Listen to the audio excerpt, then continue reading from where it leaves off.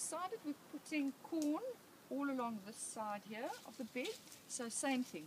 Corn also needs 20 centimeters between.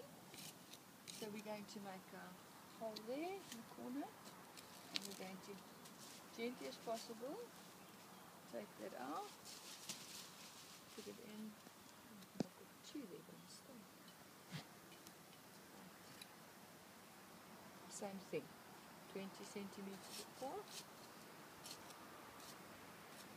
If you don't have a ruler, that's 5 centimeters, that's 10 centimeters, and that's 15 centimeters. Oh, sorry, yes, 15, 5, 10, 15. Okay. Doing some sign language here. Yes.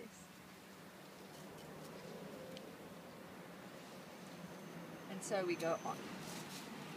20 centimeters, because corn does get quite big. It's going to be standing up quite high and bushy, so we need space in between. So you're not a little bit close to the wall there, no? It's a little further out there. So let me just explain. This is an ordinary trench bed that we've dug before, treated the correct way, and then we just put some planks around to contain it. It's not necessary to do that, but it helps to keep the soil together and hopefully the pooch out, who's lying here ready to jump. So it keeps him out a little bit. And the trench has been filled the proper way with all the goodies as we have shown you previously. The trench dug the... Oh, look at all the little... Take note of the little good bugs running around that are fertilizing our soil. Which means our soil is in good shape.